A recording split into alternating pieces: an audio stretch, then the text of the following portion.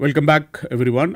In this lecture we will define the normalizer of a subgroup and then see some basic properties of this notion. Okay, let's begin with setting up some notation. So, as before, let us say G is a group and H is a subgroup. Okay, so we have this following question. So, you can see that H is indeed normal in H. Okay. So, this is something easy to see. Okay. As a subgroup of H, H is normal in H. So, this actually motivates us to ask this following question. So, what is this question? Is there any largest subgroup, let us say capital N of G, in which H is normal. Okay. So, this question makes sense because this collection is actually non-trivial. There is this H which is a subgroup of G in which H is normal. So, now we are looking for largest possible subgroup of capital G in which H is normal. Okay. Of course, if H is to begin with normal subgroup, then the largest subgroup should be capital G. Okay.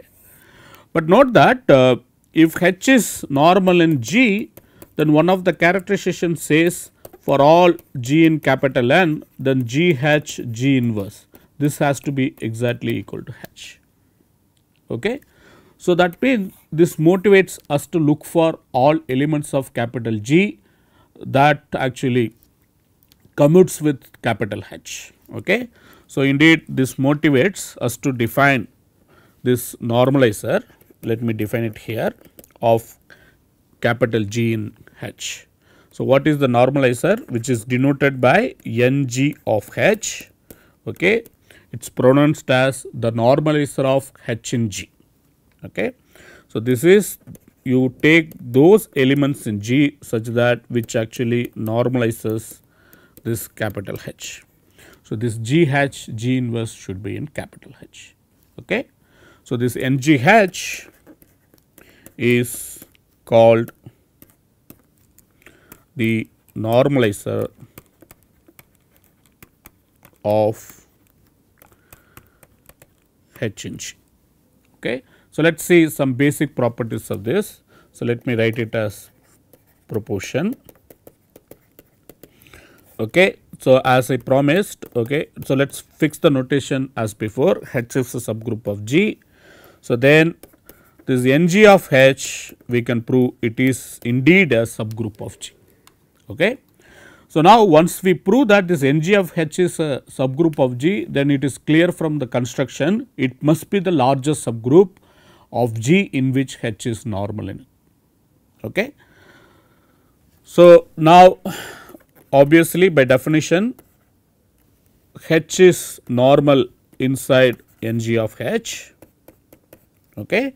And the third thing is, if there is another group which contains H and then H is normal in N, so then this N must be subgroup of this Ng of H. Okay. So, these properties must be true. So, again the second property is somewhat easy because that is by definition of the normalizer. The third part is also easy because that is something we verified here. Okay. That is again by definition. The only thing that remains to verify, Ng of H is indeed subgroup of G. Okay. For that, let us start with two elements x, y inside Ng of H. So, we want to prove that it is a subgroup. So, that means x y inverse inside Ng of H. Note that, so both x and y, they are coming from Ng of H. That means x H, x inverse is H and y H, y inverse is equal to H. But now by rewriting this equation, you can see that by conjugating, okay, y inverse on both sides. So, I am just conjugating by y inverse y. So, you get this is exactly equal to y inverse h y. So, which is same as this y inverse y will get cancelled, this you get h. So, that means h is same as y inverse h y. So, that means y inverse is inside Ng of h. So, that is already verified. So, now look at what will happen to xy inverse. Xy inverse, now you actually conjugate this with capital H, then xy inverse capital H, xy inverse inverse. So, this is going to be equal to, so first you can rewrite this as follows: x y inverse h y and then x inverse. So, know that y inverse h y we proved it to be h. So, this is going to be exactly equal to x h x inverse, because y inverse h y is h, that is what we proved. So, now by definition of normalizer, x is in the normalizer. So, x h x inverse is also again h. So, this is going to be again h. So, that proves that x y inverse is again element of Ng of h. So, that means Ng of h is a subgroup of our G, and obviously by the definition of the normalizer, h is normal in Ng of h and it is the largest subgroup in which h is being normal. So, one of the important thing is this normalizer need not be normal inside your group. So, note that. So, here is the warning.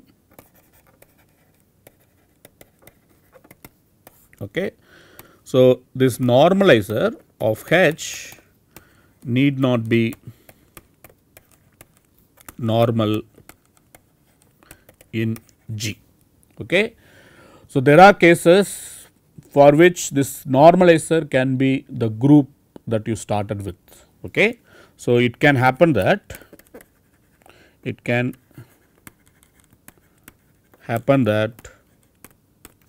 the normalizer of h is just h. For example, you can take the subgroup generated by 1 2 inside S3. So, then you can easily see that this n h of S3 n S3 h is exactly h. So, this is actually case. So, these kind of subgroups for which the normalizer is itself, they are called self normalizing groups. So, if h equal to Ng of h, then we say h is self normalizing. So, these groups are very, very important in, for example, in theory of semi-simple Lie groups. So, we will see, maybe I will add it in the assignment, some more examples of these self normalizing subgroups. So, in particularly this Ng of h need not be even bigger than h, and definitely in that case if it is self normalizing it cannot be normal.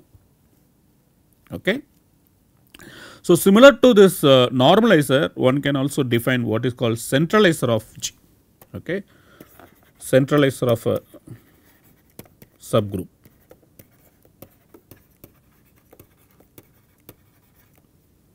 So, what is the centralizer of a subgroup? So, you look at all possible elements that are commuting with all elements of capital H.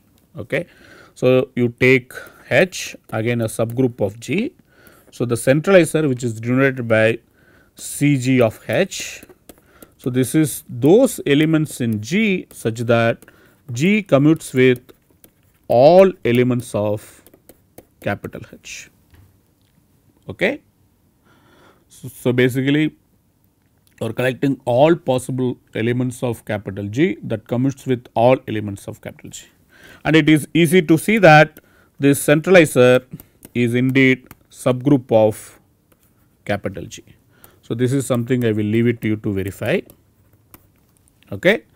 And then it is also easy to see that the centralizer is a subgroup inside the normalizer.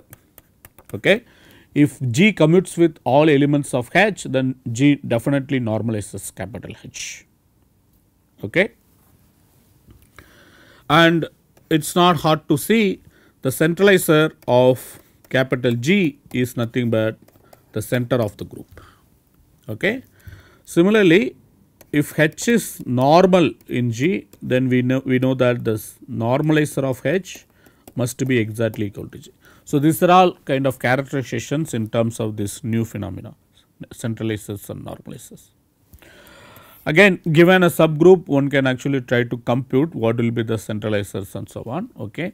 So, maybe I will leave it to you to check. Okay. So, here is some exercise, somewhat smaller exercise. Okay. Take S4 and then look at this subgroup which is generated by 1, 2, 3. Okay. And then find centralizer of this group. Okay. Find centralizer as well as normalizer. Okay. So, this is something you can do for all groups. Okay. So, let us move on. Now, I would like to actually state some basic properties of group homomorphisms. Okay. Again, it will be used later in proving all isomorphism theorems corresponding to this group homomorphisms. Okay. So, recall, so what is the definition of group homomorphism? Okay. So, it is a map from one group to another group, okay, such that it should preserve the group laws, okay, phi of x y, okay. For example, so the product, let us say, happening on the left hand side, which let us say denoted by x star g y, then that should be exactly equal to phi of x star g dash phi of y, and this should be true for all x, y and g. Okay. So, if you take the group G here and then the group G dash here, if you take two elements x and y, the product will lie somewhere here. Okay. The product is happening in G. Similarly, the images.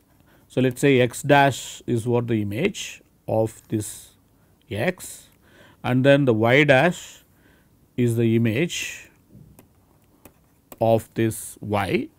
So, then the product of these two elements makes sense inside G dash, which is denoted by x dash y dash, and this x y should be mapped to this x dash y dash using this phi, okay, under this phi.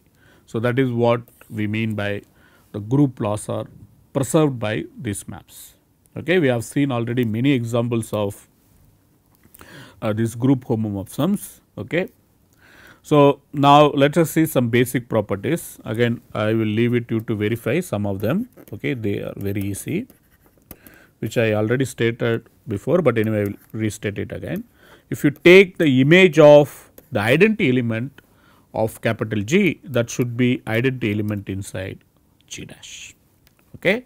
And then if you take image of any a power n, that should be phi of a power n for all n in G. In particularly, phi of G inverse is exactly phi G inverse for all G in G. Okay.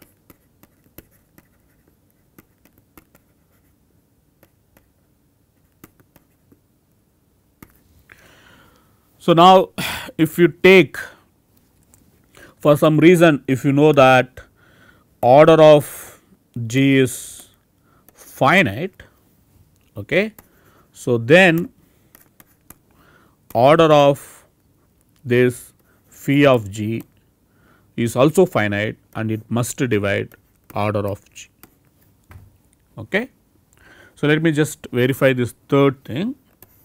So, suppose the order is finite, so let us call it n, which is the order of G, then we know that G power n is identity, okay, identity inside G. So, now if you apply phi, for this element, then it will map to phi of G because map is well defined. So, this is going to be identity G dash. Now, if you think about it, because n is being natural number, then you are taking the product of G n times, okay, then this can be rewritten as phi of G power n. Okay. So, G power n by definition G times G times G n number of times. Okay. If you apply phi, use this group law, then phi power G n will becomes the identity. Okay. But we have already seen that if some element is there and then whose power, some power is identity, then the order of that element should divide that power. Okay. So, that is what it says here. Okay. So, now look at this kernel which I already introduced, the kernel of phi, which is those x in G such that which is mapped to the identity element in G dash. Okay. So, this is something we proved, it is a normal subgroup inside G. Okay. So, now we also have another interesting group associated with this map phi, which is called the image of phi. So, the image of phi, you collect all images of elements of capital G. Okay. And one can prove that this is again a subgroup of G dash. Okay. So, let us verify this. So, let us start with two elements, call it some, let us say A B inside image of phi. Okay. So, let this. So, this is a subset of G dash. Now, because A and B both are coming from the image, A can be written as some phi of x and B can be written as phi of y, okay, for some x in G and again y in G. So, now look at AB inverse. AB inverse is going to be phi of x, phi of y inverse. But we already know that phi of y inverse is nothing but phi of y inverse. Okay, that is what our statement 2 says. Okay. So, that means this AB inverse is exactly equal to phi of x times phi of y inverse. Now, using the group law, you see that this is exactly phi of xy inverse. Okay. So, that means AB inverse is nothing but phi of xy inverse. So, it is again image of some element. So, that means this is in the image of phi. So, that means image of phi is a subgroup of G dash. Okay. So, now you can actually generalize this. Okay. So, in both directions. So, that is what we want to understand right now. Okay. So, you have a map phi from G to G dash. Okay. So, here is G and then this is the map phi and then here is G dash. So, now what we can do, we can take a subgroup here, okay, call it H dash and look at its inverse image and then see what happens. Similarly, we can take a subgroup here, call it H and then look at its image and then see what happens. Okay. So, let us see. First start with the pre-image, okay, let H dash being a subgroup inside G dash. So, then look at the inverse image of H dash. So, this is called inverse image or the pre-image, inverse image of H dash. What it is, said theoretically, it is all those elements in G such that when you apply phi, that should be element in H dash. Okay. So, note that since identity is always there inside H dash. So, that will imply that phi inverse of this identity, what it is exactly the kernel of phi. So, this should be subset of phi inverse of H dash. Okay. So, it is not some subset, it is containing kernel phi. So, now we will prove, okay, that phi inverse of this H dash is indeed a subgroup of G. Okay. If you start with the subgroup H dash, inside G dash, then look at its pre-image phi inverse of H dash, then this contains kernel and it is also a subgroup of G. Okay, that is what we are proving. So, let us verify this. Again, let us start with two elements, okay, A comma B from phi inverse of H dash. So, then in particularly phi of A and phi of B both will be element in H dash. Now, look at phi of A times phi of B inverse. This is again should be element of H dash because H dash being a subgroup. Okay. So, then you can see that this is exactly equal to phi of A, phi of B inverse, which is phi of A B inverse, which is inside H dash. So, that means A B inverse is inside phi inverse of H dash. Okay. So, that is what we wanted to prove that phi inverse of H dash is a subgroup. So, this proves that phi inverse of H dash is indeed a subgroup of G, and not only that, it contains the kernel of phi. Okay.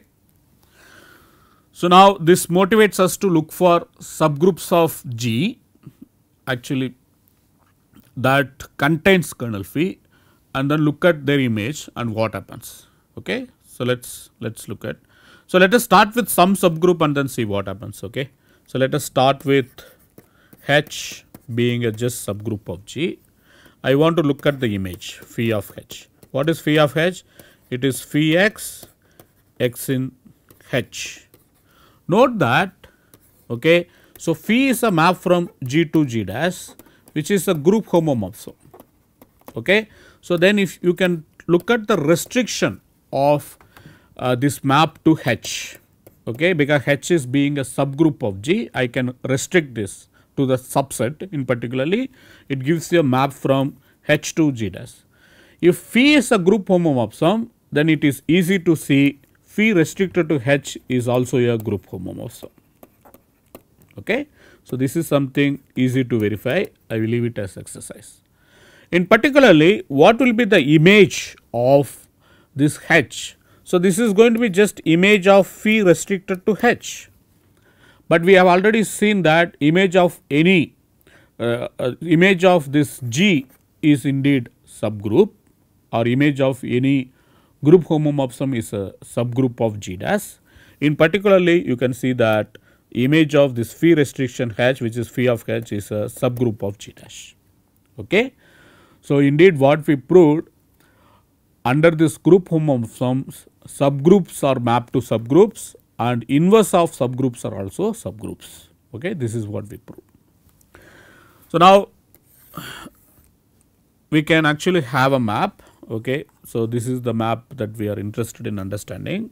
So, let us fix this homomorphism phi from G to G dash. So, where you can have this collection A, this is those subgroups H of G containing the kernel as a subgroup. Okay. So, this is one collection, and then we are saying that there is a map, induced map from this to this another collection, which is all subgroups of G dash. H dash is subgroup of G dash.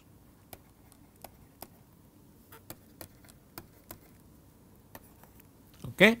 So, what is the map? The map is given by H goes to phi H.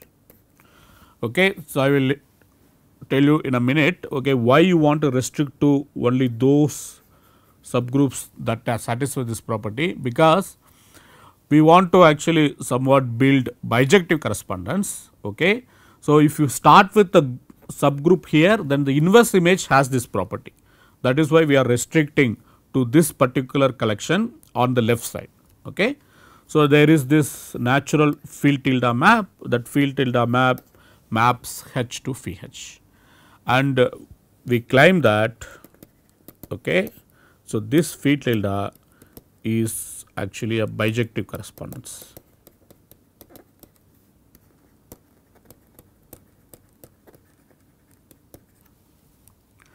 Okay. So, we already proved this is well defined, because if H is a subgroup, then phi of H is a subgroup, and if H equal to H dash, then phi of H equal to phi of H dash. So, it is a well defined map. So, we need to verify it is indeed surjective as well as injective. Surjective is again obvious, because if you start with H dash here, then look at phi inverse of H dash. So, then phi inverse of H dash is going to be H dash. Okay. So, that proves that phi is surjective. So, now only thing is remaining, phi is injective. So, to prove phi is injective, so let us look at H1 dash equal to H2 dash, then we need to prove that. So, the inverse image of these two are same. Okay.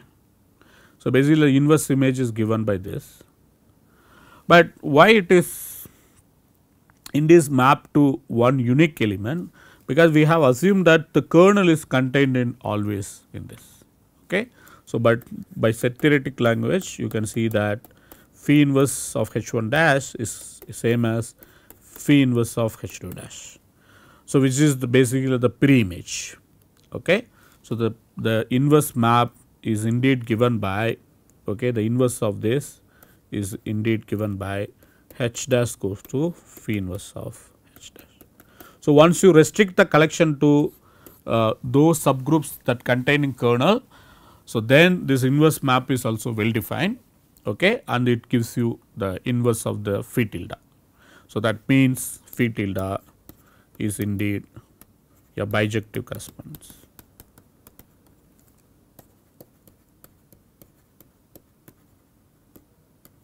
So, there are this one can define this inclusion relation, okay, inside, okay, on both these subsets math call A and math call B. Okay. For example, if you take some H1 is contained in H2, then it is immediate that phi of H1 is contained in phi of H2. So, that means if you treat this as partially ordered set with respect to the partial order as inclusion, then this phi actually preserves that partial order. Okay. Similarly, the inverse map also will preserve, because if H1 dash is contained in H2 dash, then the inverse image of that is also contained in itself. Okay. So, this map phi tilde, okay, which is very interesting map, this is actually gives you the correspondence between the subgroups of G containing the kernel and the subgroups of this the image G dash, sorry. So, this H dash is inside G dash. Okay. So, I will stop here, and then in our next lecture we will actually see the important isomorphism theorems and their applications. Okay, I will stop here. Thanks.